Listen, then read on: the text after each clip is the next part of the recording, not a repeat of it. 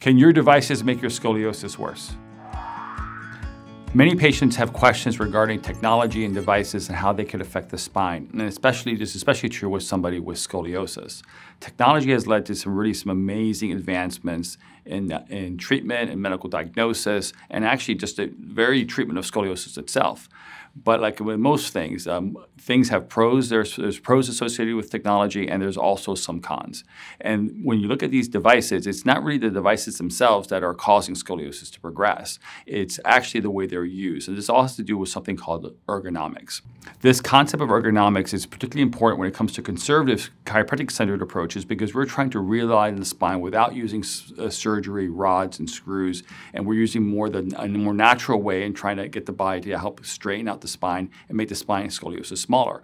Ergonomics refers to how we use our devices in time and in space and in body position and in posture and what we're doing every single day and how we're working and how we're living our lives, something we call our daily life or daily living is in terms of what we're doing there. And for example, constantly looking down at your phone can lead to something called forward head posture. Forward head posture, unfortunately, is becoming a very common position, and it's a perfect example of how these devices can lead to straightening or straining the spine by introducing adverse spinal tension, which is an abnormal, natural position to be in for a long period of time. Forward head posture is caused by people looking down at their phone or other devices for long periods of time. Ideally, people should be keeping their spine in a straight, more neutral position. This means looking more straight ahead and not down at their devices.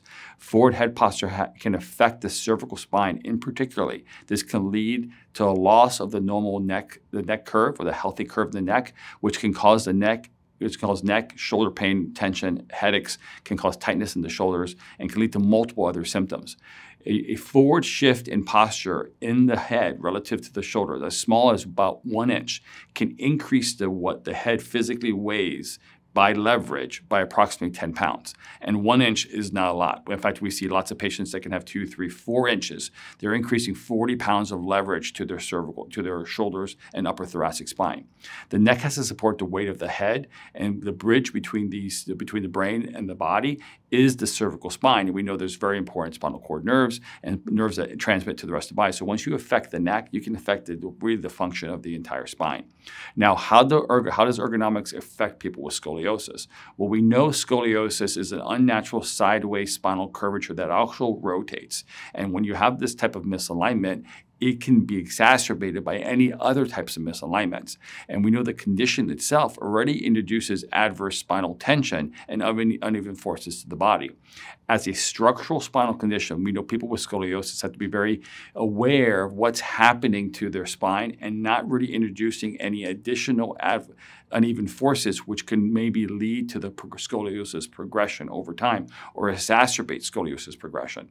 Very often when we see curves occurring in the spine from the front, we see loss of normal side views of the spine. So when patients can affect the side view of the spine in a negative way, we believe this can exacerbate the front curves to become larger.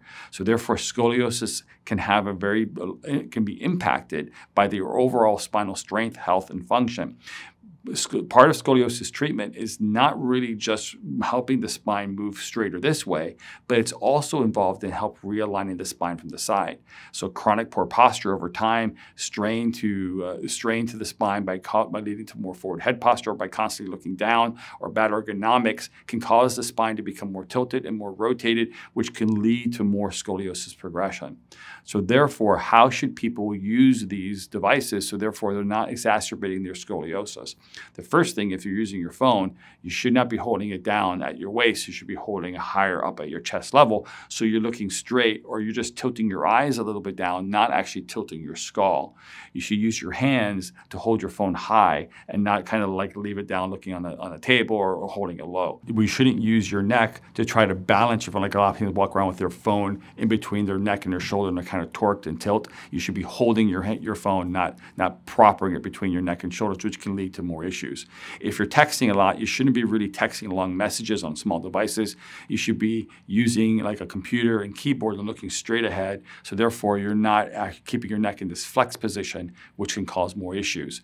When you're reading on a tablet, the ideal thing is that you put it on a stand so where it's sitting at your eye level, and you don't have to look down as much. And if patients actually practice good posture while using these devices, we still recommend that they take breaks. Take breaks because some people can sit on these devices for hours and hours and hours at a time, and they're developing like this. And since scoliosis tends to affect children, and children growing up in this flexed position, constantly looking down, their spine is developing in this position, which makes it much more difficult to intervene and to reduce because it's actually happening during growth.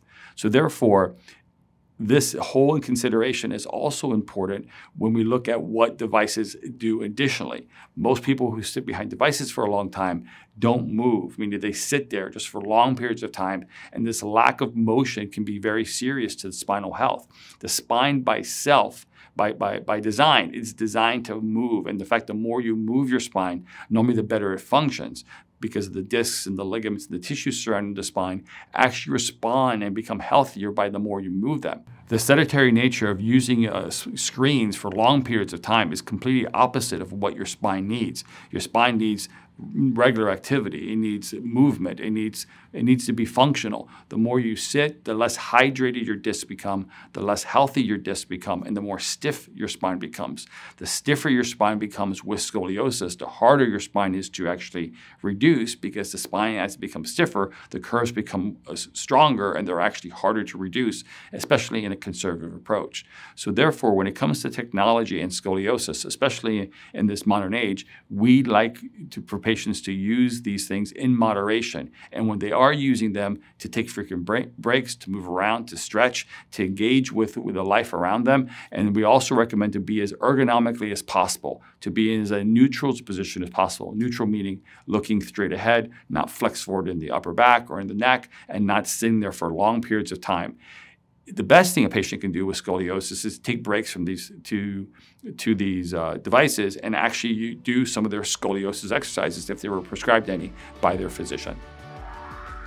Thanks for watching. I hope you found this information helpful. If you'd like to hear about other topics and information on scoliosis, type in the comments below and let us know. And finally, subscribe and hit the bell icon to be notified of when we publish content. Thanks.